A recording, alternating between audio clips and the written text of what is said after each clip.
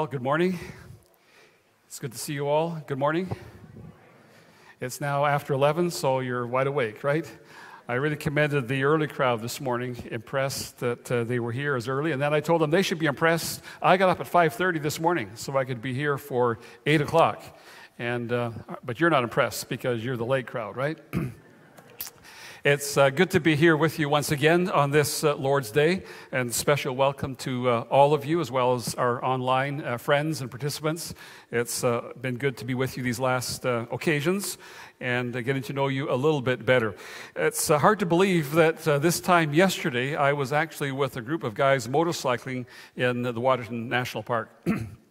But weather's coming, good weather's coming again, Lord willing, and so we'll have more opportunities. But when you live in this part of the country, you take every opportunity you can to ride a motorcycle. I know some of you here are into that world as well.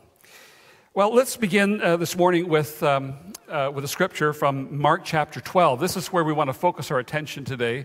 I have been following online with this series that you've been working through, Loving God and Loving Others. And Pastor Mike last week wrapped up the Loving God piece really fabulously.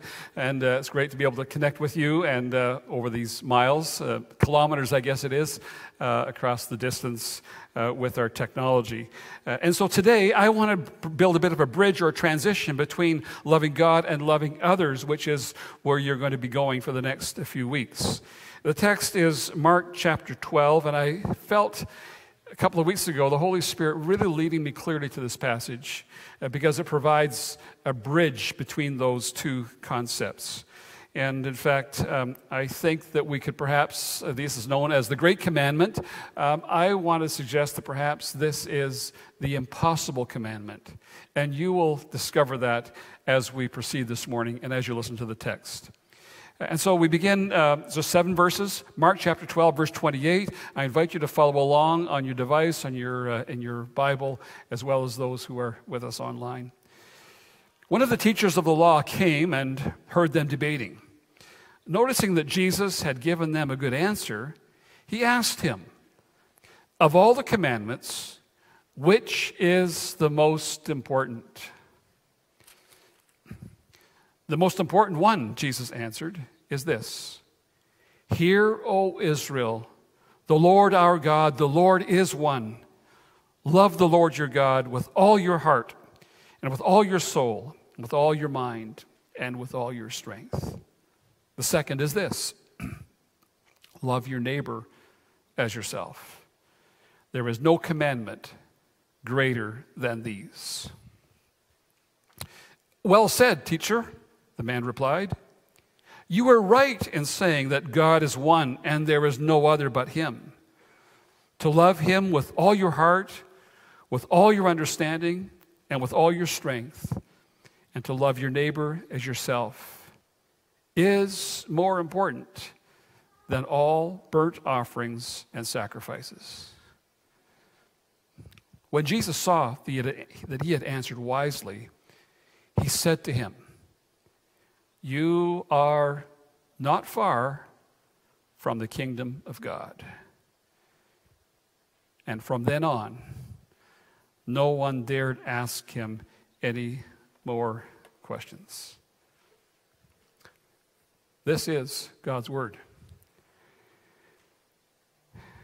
This has been called the greatest commandment. It's contained in the 3 Gospels, Matthew chapter 22, Luke chapter 10, around the story of the Good Samaritan, which is in response to the second part of the command, and here in Luke chapter 12. These 3 Gospel accounts, each with a slightly different nuance as the Gospel writer wants the reader to hear and to understand.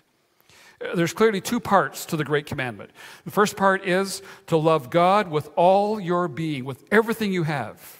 To love God with your entire being. The other is to love others as you love yourself. Humanly speaking, both of these commands are impossible. We cannot love God the way we should all the time, with all our soul, strength, and mind. Nor can we always love our neighbors as much as we love ourselves. We love ourselves, that's a given. Can't change that, it's human nature. But we can't always love people. We can approach, we can get close. Excuse me. Excuse me. We can get close, but we can never fully achieve it to God's high standard of expectation. Let's look at the setting for this conversation that Jesus has. What's happened is there's a crowd gathered around him. A crowd of people, as often was the case. Jesus had become a well-known teacher, a rabbi. I've been watching with some of my family members recently, The Chosen. It's a fabulous series. Really brings the story of Christ to life in a visual way. But Jesus is often surrounded by people who are interested in his teaching and very curious. And that's what happened on this occasion. It's contained in the earlier part of this chapter. The Sadducees, who did not believe in miracles, did not believe in the resurrection, they had asked Jesus a question. And it was a question based upon their faulty theology. There is no resurrection, and they were talking about resurrection and marriage in the life yet to come, in the kingdom. And of course, they didn't believe in resurrection, so they're trying to trick Jesus, and you can read about that in the earlier verses. They're gathered around in this probably stand-up setting, and in the context, there is a scribe who was listening into the conversation. The scribe was probably a Pharisee. Pharisees were different than the Sadducees. The Pharisees believed in miracles, believed in a resurrection and a future. And so they're listening. This scribe is listening to the interaction between the Sadducees and Jesus. He was a teacher of the law, we are told in verse 28. Teacher of the law, or a scribe, was highly, highly educated. These were the biblical scholars of the day. They were the theologians of the day. And seldom would someone want to debate or have a challenging conversation with them. The scribe, however, is impressed by Jesus' teaching and his understanding.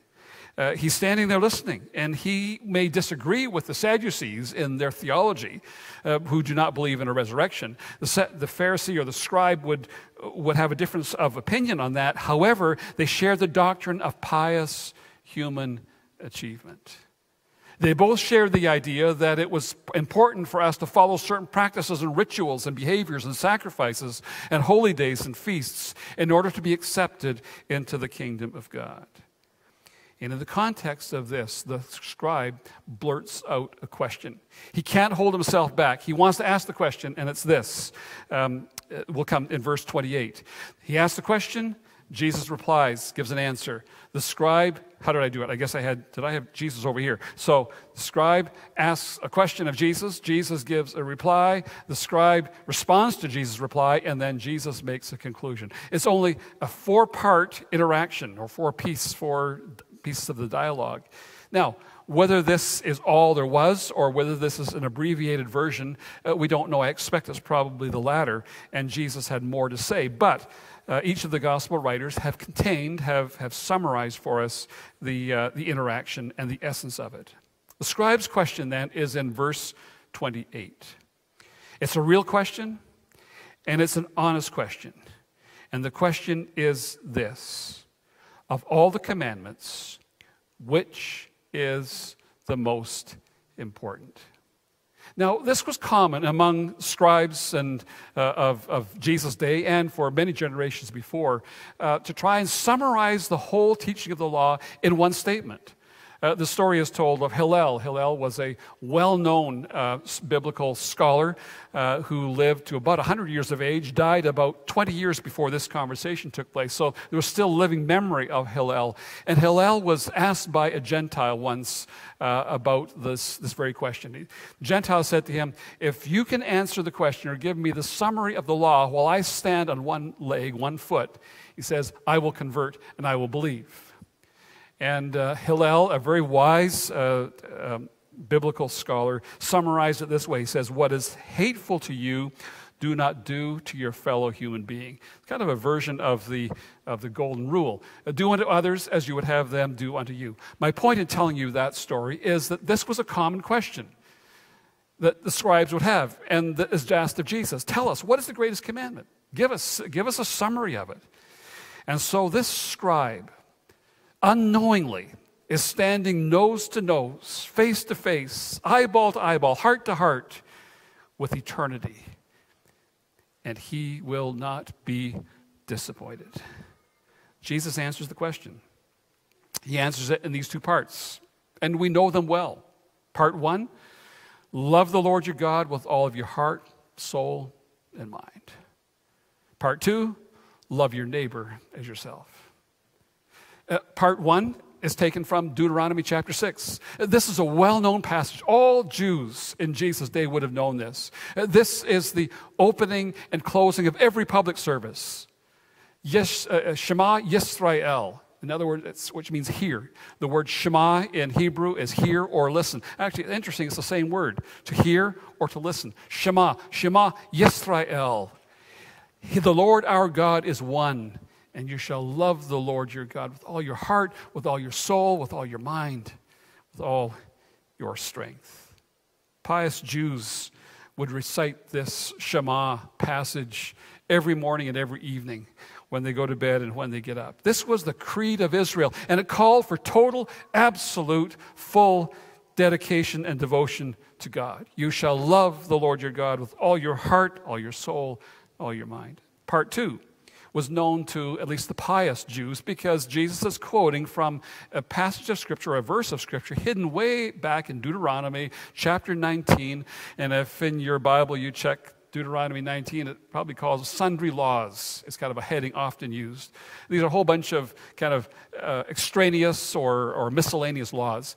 And in verse 18, the law is, you shall love your neighbor as yourself. And Jesus pulls that very unfamiliar passage into answering the question, along with the very familiar of Deuteronomy chapter 6. The scribe is stunned by the answer. This is profound. Never before, never had any rabbi focused on these two verses or tied these two verses together, let alone in response to the question, what is the greatest commandment? It's a brilliant answer. And I want to give you 3 reasons why the answer is brilliant. And they're not on the screen. They are in your notes if you're following the fill-in portion of your notes with the bulletin. But here they are. Number 1, first reason it's a brilliant answer is Jesus uses these 2 verses to summarize the 10 Commandments. Summarize is the blank in your sheet. Jesus uses these 2 verses, Deuteronomy 6, Leviticus 19, to summarize the 10 Commandments, the Decalogue found in Exodus chapter 20. The most important verses are most important commandments, are the beginning commandments. You shall have no other gods before me. You shall not make for yourself any graven image. You shall not take the name of the Lord your God in vain. And Jesus is summarizing those with Deuteronomy chapter 6. Love the Lord your God. And rather than being the negatives of the 10 Commandments, this is a positive affirmation statement to love the Lord your God with everything you've got, with full devotion. And the second most important, or the second group of commands, begin with do not murder, do not commit adultery, do not take another man's wife or another woman's husband, do not what's the next one? Do not steal, do not lie, do not bear false witness, do not covet. And so Jesus is summarizing that latter half with that verse from Leviticus chapter 19. You shall love your neighbor as you love yourself. Never before had these 2 scriptures been joined. And so for the last 2,000 years since Jesus offered this summary of the law, this has become what we know as the greatest commandment. And I want to assert to you this morning that this is the impossible commandment. Humanly speaking, it is impossible for us to live up to this high and lofty standard that those 2 verses and Jesus has in mind. The second reason this is a brilliant answer is that loving God and loving others must go together. It's like 2 sides of the same coin. We can't love others without loving God. We can't love God without loving others. John put it this way. He said in 1 John chapter 4, anyone who loves God must also love their brother and their sister. 1 John chapter 4, it's towards the end of the chapter. The whole chapter is dealing with God's love and our love for Him and devotion to Him and to other people. Loving God and loving others must go together. God, who created us in His image and in His likeness, deserves our worship and our adoration, our devotion. And likewise, people who have been created in His image and likeness deserve our love and affirmation and acceptance. It's a brilliant answer. Third reason why it's a brilliant answer is this is a convicting statement of a radical kind of love. Love God with everything you have, holding nothing back. Love others as much as you love yourself. I wish we had time this morning to get into the nuances of that. We don't have any problem loving ourselves. We love ourselves plenty enough. And that's understood in the Scripture. Jesus understood that. Moses in Leviticus 19 understood that. But we are to love others. Use that standard of self-love in terms of our love for other people. If we're honest with ourselves, as I've said, we cannot achieve this, not even come close. So the scribe asks a question. Jesus gives a thorough answer to the question by quoting 2 verses, and then the scribe replies. Remember, the crowd is still there. They're still listening in. And the scribe says to Jesus, after the stunning answer, he says, "Well said, teacher." Or as one commentator who is well-versed in Mark's gospel has said, has quoted this as saying, "Beautifully said, Rabbi." This is magnificent. Verse 33, "You are right in saying that God is one, and there is no other but him. To love him with all your heart, with all your understanding, with all your strength, and to love your neighbor as yourself is more important than all burnt offerings and sacrifices." In other words, the scribe has some spiritual insight here. He has some understanding that many of his peers did not. He could have put it another way to say, to love God and to love others fully is more valuable than to uphold the sacrificial system that I observe. To love God and to love your neighbor is more important than going down to Jerusalem on the Yom Kippur, the Day of Atonement, to offer the sacrifices and honor the holy days and the feasts and so forth, all the commandments of the law of the Old Testament. To obey is better than sacrifice, as Samuel said. The scribe has a measure of understanding, of spiritual insight, and Jesus is likewise amazed. The scribe is amazed at Jesus' answer, and Jesus is amazed at the scribe's insight. And so Jesus concludes in verse 34. He loved the reply. He was amazed at the reply of this scribe. And he answered him, because he saw how wisely he had answered, and he said to him, "You are not far from the kingdom of God." And the reason he says that is because the scribe has insight. He is reflecting on the words of Samuel. Way back in early book of 1 Samuel, does the Lord delight in burnt offerings and sacrifices as much as in obeying? Samuel asks. And he answers, to obey is better than sacrifice. God's looking for obedience before he's looking for the sacrificial offerings. And so Jesus responds with these words in verse 34. You are not far from the kingdom of God. Now, when I was studying this the past week or two, it stunned me to hear Jesus say this. You are not far from the kingdom. You're almost there. You're on your way. You need to take a few more steps and you will get there, is the implication. You're near, but not quite. Jesus' response to the scribe is both a compliment and a warning. The compliment is, you're a wise man. You get it. You understand. You've been reading Samuel. You know the Old Testament. But it's also a warning. You're not quite there. You're not quite crossed the line. You're not yet in the kingdom. And so my question to us this morning is, what does this say to us? What are the implications of this to us? Can I suggest to you, humbly, that some of you here and online are very close? You're close to crossing the line. You're close to trusting Christ, but you've not yet done it. You may think you have, but you've not yet invited him into your life as Savior and Lord. Many of you are in the kingdom, and I'm not wanting to cause doubt in your mind. You are in the kingdom. You know you trusted Christ. You know that you're trusting his merits, not in your own goodness and in your own good works. The kingdom of God is not earned by attempting to keep the commandments, the Great Commandment or the 10 Commandments or any of the scriptural laws. We're past that.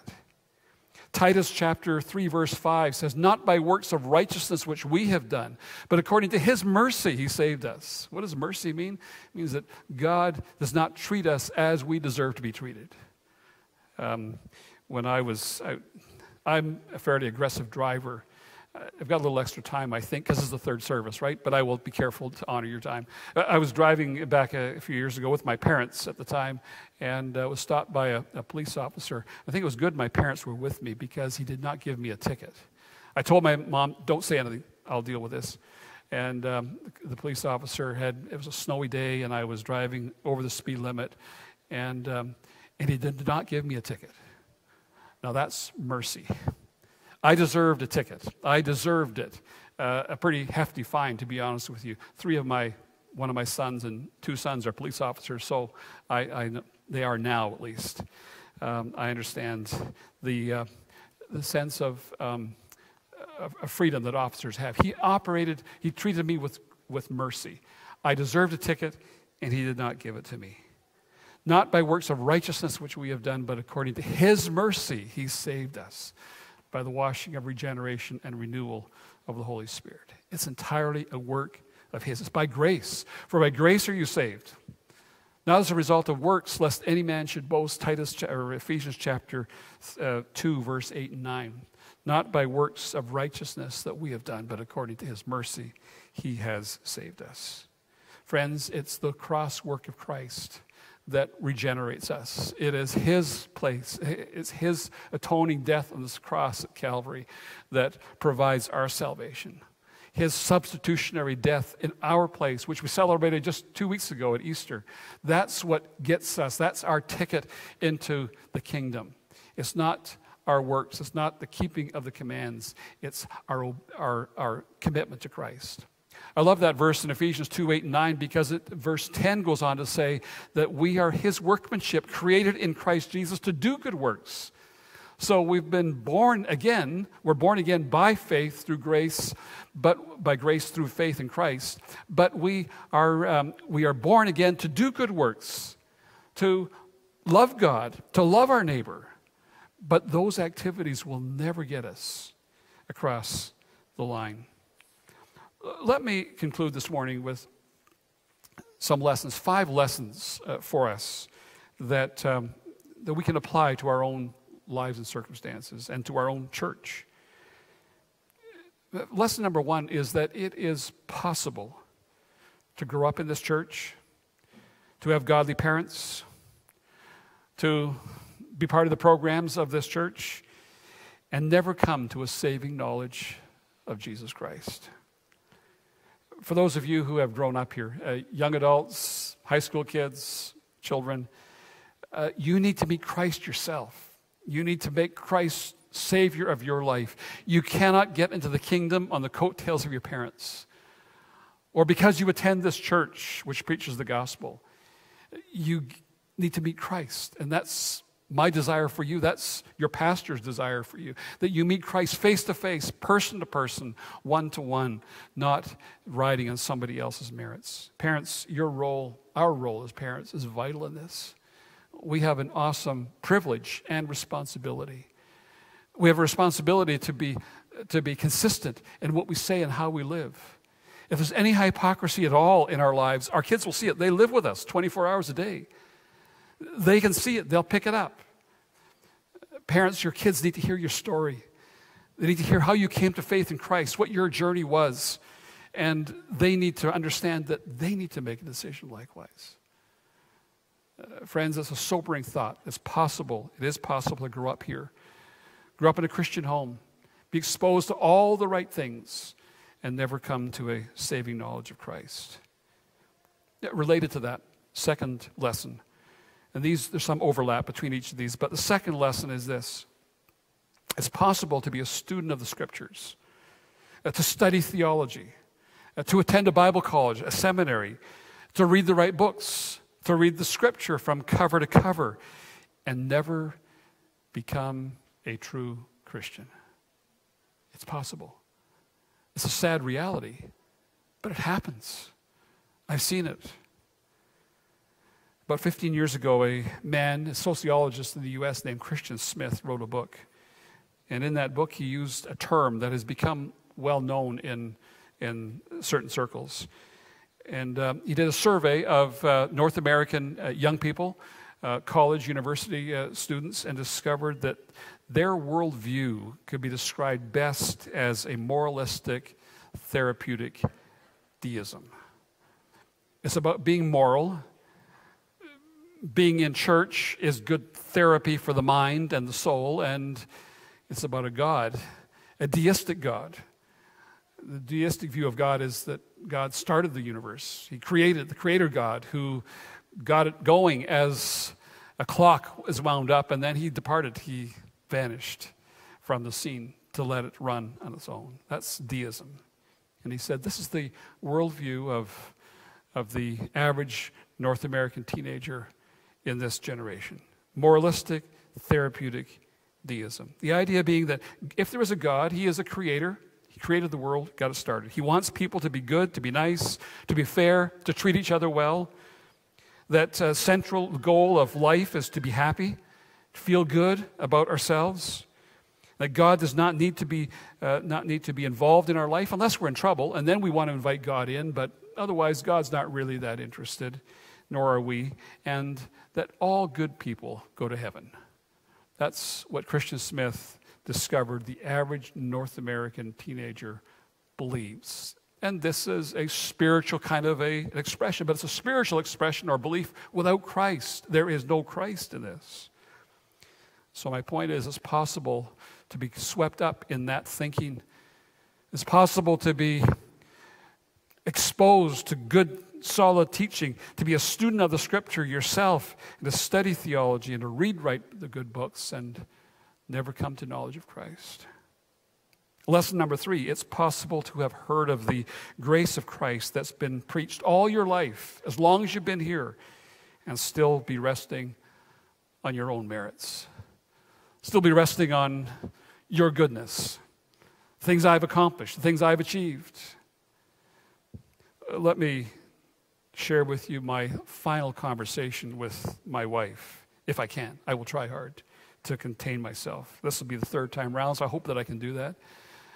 My wife, as most of you know, passed away 5 years ago, just over 5 years ago, after a very short 10-month journey with cancer.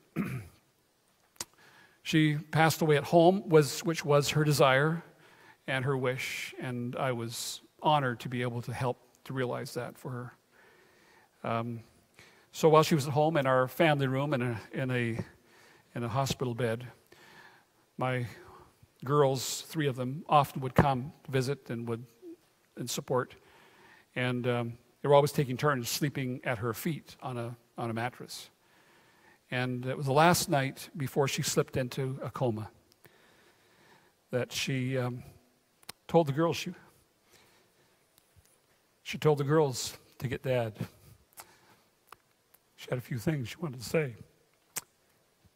So we had a 20-minute conversation that was profound and a blessing. I recorded it. I wrote it down following. That's why I know what she said. It was 20 minutes. We talked about her kids. We talked about my future, about her anticipated future in the kingdom. But one of the questions she asked me was this: how do I know that I'm going to make it? How do I know that I'm acceptable to Christ? And part of me was surprised at the question because she taught the Bible her whole life. But part of me was not surprised because that's a common question that people ask at the end of their lives. And so I reminded her of what she had taught and I had taught for decades earlier. That is, it's not a large amount of faith. It's just a little bit of faith in a big Savior. That's what gets us into the kingdom. It's not the amount of faith. It's faith in Christ, who is a great Savior. After that short conversation, I pronounced a benediction over her. And that was the last conversation we had. She slipped into a coma and passed away 5 days following that. My point in telling you that is that it is possible to have heard of the grace of Christ and still be trusting in our own merits and our own goodness and our own obedience without trusting in Him. The fourth lesson, there's overlap here in each of these, but the fourth lesson is this: it's possible to try to keep the 10 Commandments or to try to keep the Great Commandment and never make it into the kingdom of heaven. It's possible to do our best to be obedient, to be consistent, to be faithful, to be loving, and never make it into the kingdom of God. We have our own ways of trying to measure up. We try to measure ourselves against other people. Some of us have like 3-story buildings, and some of us build 5-story, and then we see others with 15, 20, 30, 40-story buildings. And we're trying, in our own best efforts, to try to build a larger edifice. It's been a while since any of us have flown. Many of us have flown, at least. But you remember flying over a city at 30 or 40,000 feet? You look down. I love watching cities from above, but you don't see the contours. All the buildings look flat from 30,000 feet. My point is that each of us, as we try to build our lives, we look at other people and we're trying to build bigger and larger and more expansive. As far as God is concerned, all of our righteousnesses are as filthy rags, like Isaiah says. It's possible to try to keep His commandments and not make it into the kingdom. The fifth lesson, final lesson, it's possible to become gospel hardened. Hardened to the gospel and seal your own damnation within the local church. That's a scary thought. But it's true. Once again, remember flying, go to the airport, your flight is called, you walk along the jetway, and there is a line. Step over the jetway onto the plane. Usually it's a gap, an inch or two. You can see the ground crew working below. If you don't take a step across that line onto the plane, you're not going anywhere. There's a point in our lives where we need to cross that line. Need to say, Jesus, I need you. I trust you. I've been doing things on my own effort. Been trying to keep the commandments, trying to love people. But ultimately, I need to trust you first. It's possible to miss the kingdom by 18 inches. That's the distance between the heart and the head. To know all these things and yet never allow our heart to be obedient and trust in Christ. And so, friends, this morning, here in this gathering or at home, it may be that today is your day. As the Holy Spirit may be speaking to you, drawing you to Himself, I invite you to pray a prayer. I'm going to lead you in a sample prayer. And if you're already a believer, if you've already trusted Christ, you can say, thank you, Jesus, thank you for this. But for those of you who have not yet trusted Christ, I invite you to follow along. Pray this prayer on your own quietly as I lead you. Let's pray together. Dear Jesus, today I ask you to come into my life.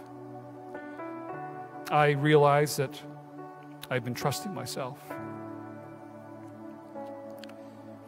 I've tried to keep your commandments.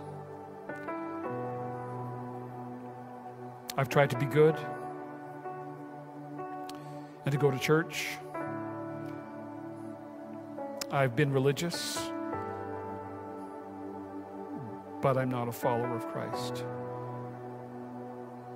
Today the lights have come on for me, and I repent of my self-righteousness. I confess my sin to you Please forgive me, Lord. I trust in your mercy and grace. I invite you to be my Savior.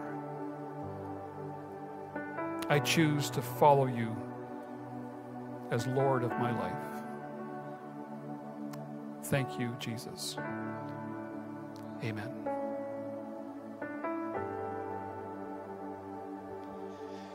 Thank you, Pastor Ian, for that. And let me bless you and read a passage of Scripture for you in the benediction. It's from the book of Ephesians, and it says, I pray that from his glorious, unlimited resources, he will empower you with inner strength through his Spirit. Then Christ will make his home in your heart as you trust in him. And your roots will grow down into God's love and keep you strong. And may you have the power to understand, as all God's people should, how wide and how long, how high, how deep his love is. And may you experience the love of Christ, though it's too great to understand fully, and then you'll be made complete with all the fullness of life and power that come from God. Lord, bless you richly. Have a wonderful week.